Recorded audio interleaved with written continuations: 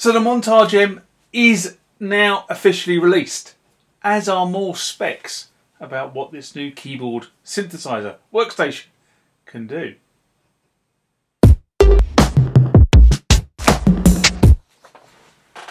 So we're back in the normal location this week, in the workshop, not the exotic location I recorded the SMR last week.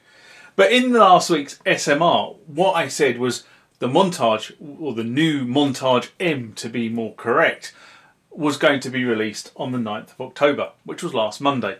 Sorry guys, got that one wrong.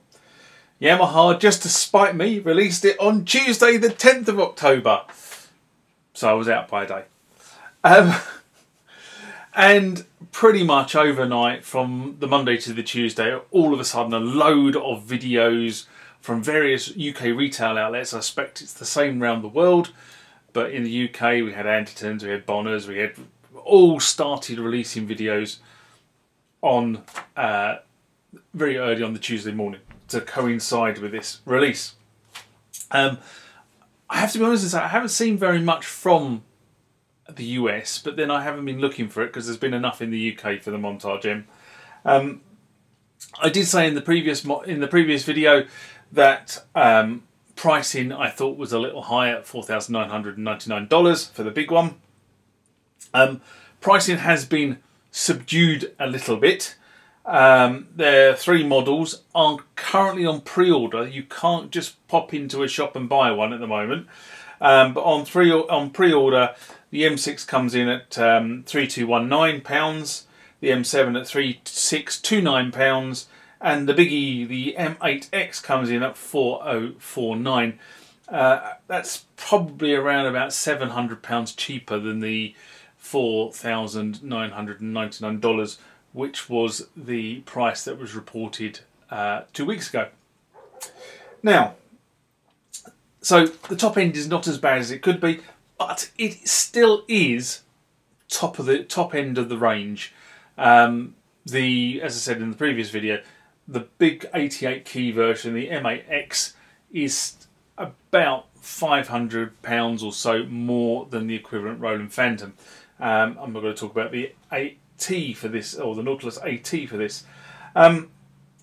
However, I do think at this point in time, at the point of me recording this, I think there are only 2 Yamaha Montage M8x's in the country. In fact, I think the only keyboard from the M range that is in the country is the M8x. And the reason why I say that is because nobody has been demoing the M7 and the M6. All the demos have been done on the M8x. And the way that the videos have kind of been staggered, it makes me think that I've only got a couple of them in the country. Andertons are quoting a retail stock arrival on the 19th, which is Thursday of the coming week. So we'll see if that turns up, but that's the earliest you can theoretically get your hands on the keyboard by wandering into a retail outlet and purchasing it, which you should be. If Andertons are true to their word, you should be able to do that on Thursday, with a big credit card bill, of course. So that kind of is the Yamaha Montage key bits of get your hands on it news. Remember, like, comment, subscribe to the channel. Go over to Instagram and follow me there. Go over to Facebook, follow me there. That's where the normal notices are. And consider becoming a Patreon.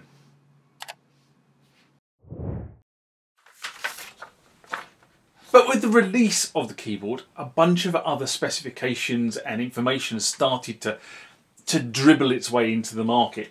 So for those that are interested, what I thought I'd do is I'd do a summary of all the new stuff I've learned this week.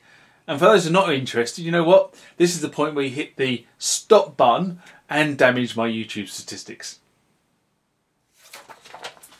So this one's the one that always comes up when you talk about the big keyboards. Weight. Everybody has a problem with weight, apart from my friend Wayne Harris, who says he's a bodybuilder. Sorry, Wayne. But basically, a big board is something that is difficult to lug around and manoeuvre, and some of the older boards that I have are definitely 2/3 roadies to be able to manoeuvre them. otherwise you put your back out. So in terms of weight, the key thing that I take away from looking at the specs is that the weight of the new boards is roughly within a kilo of the old boards. Now, for those who sort of like sit in old money, a kilo is about 2.2 pounds. So a couple of pounds either way. And if I look at the specifications, so the M7, sorry, the original Montage 6 and 7 are a little bit lighter than the new Montage M6 and 7 keyboards. Okay, fine, that's fine. They've put new stuff in it. It's going to be a little bit heavier. But this one's the one that surprised me. The M8X, which is the new 88 key keyboard with a brand new the GEX keyboard on it, is actually a kilo lighter. And again, for those of you in old money, that's about 2 pounds lighter. So what we take from this is that the new keyboard that has been developed for this new Montage M platform, or the M8 platform, is actually lighter. And there is a little bit of an explanation about why that might be a little bit later in this video. But I'm sure that anything that is lighter than what they currently have is good news for the road warriors and the roadies. Now, I've written in my notes that this next bit is about weird polyphony 1. Why do I mean weird polyphony? Well, one of the big things that Yamaha have made a splash about is the fact that this new Montage M range has a 400 note polyphony. And 400 is a bit of, given how these things normally work, 64, 128, 400 doesn't divide by 8 in the same way that it would if it was 64, 128, right?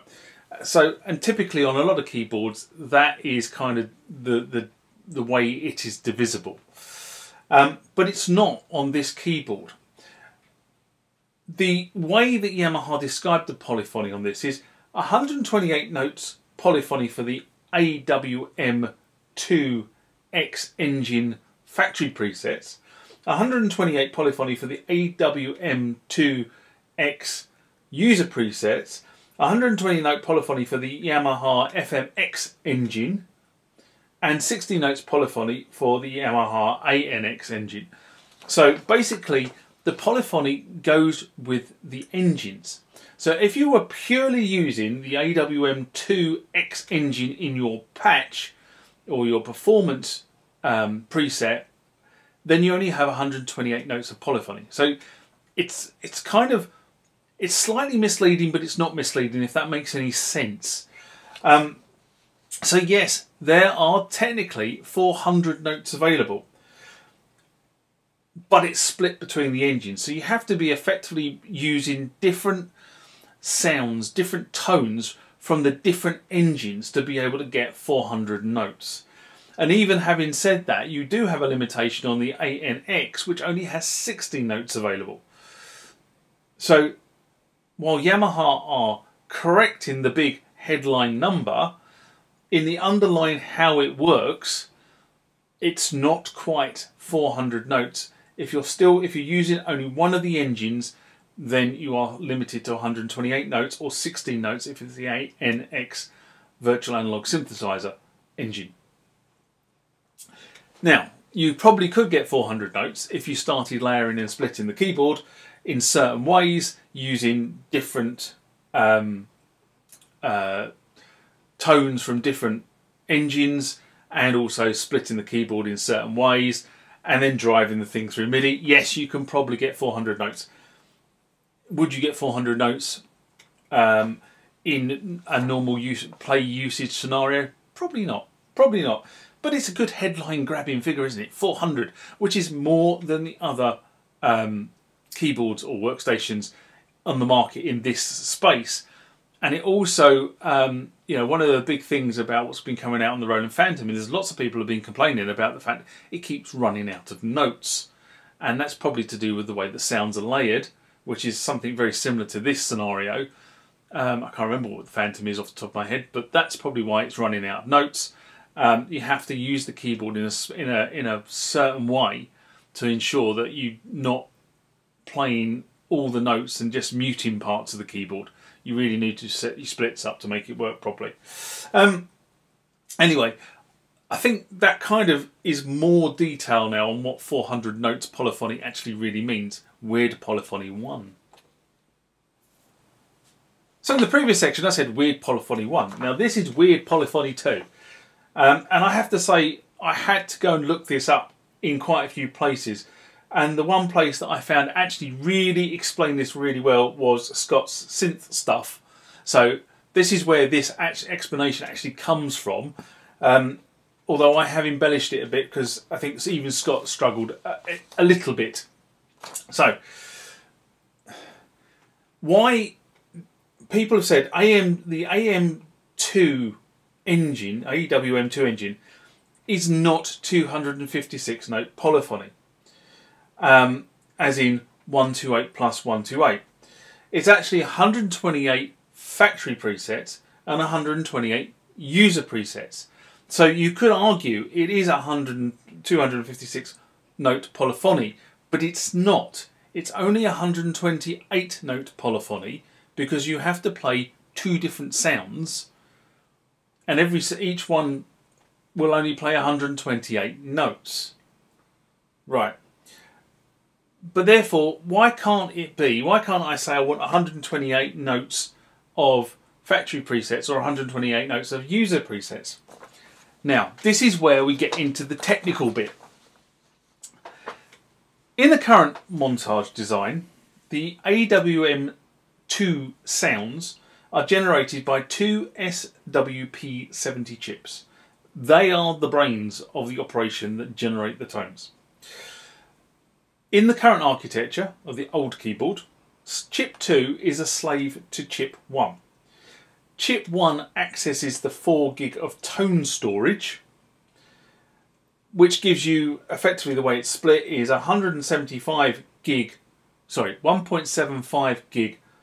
of uncompressed user presets and 2.25 gig of compressed, which equates to uncompressed 5 gig of factory presets. So that gets you kind of back to the numbers in the Yamaha literature for the current Montage.